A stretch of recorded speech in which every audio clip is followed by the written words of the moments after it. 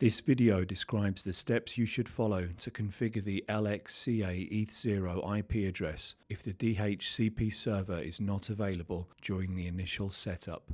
Start the virtual appliance by right-clicking the virtual machine. Click Connect to open the remote console window. Click Start to power on the Lenovo xClarity Administrator virtual appliance. The LXCA boot process may take up to 3 to 5 minutes to complete. At the end of the LXCA boot process, the LXCA obtains the IP address for the eth0 management port from the DHCP server if the server is available. The IPv4 and IPv6 addresses are listed for each interface. If you're not using a DHCP server, you will receive a prompt giving you the option of changing the IP setting for the LXCA virtual appliance eth0 port. The prompt will be available for 150 seconds. Attention! Changing the LXCA management port IP address after managing devices might cause these devices to be placed in an offline state in LXCA.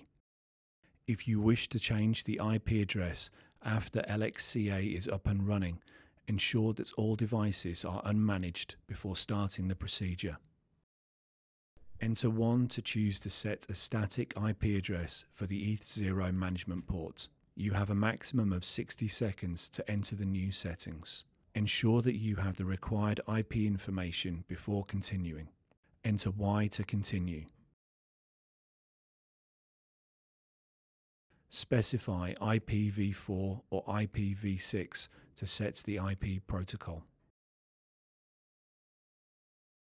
Specify the appropriate IPv4 or IPv6 settings. Once complete, press Enter to continue. A pop-up message will ask, "Do you want to continue?" Enter Y to proceed. The LXCA will begin reconfiguring the network settings and then restarting the LXCA core to apply the new IP settings.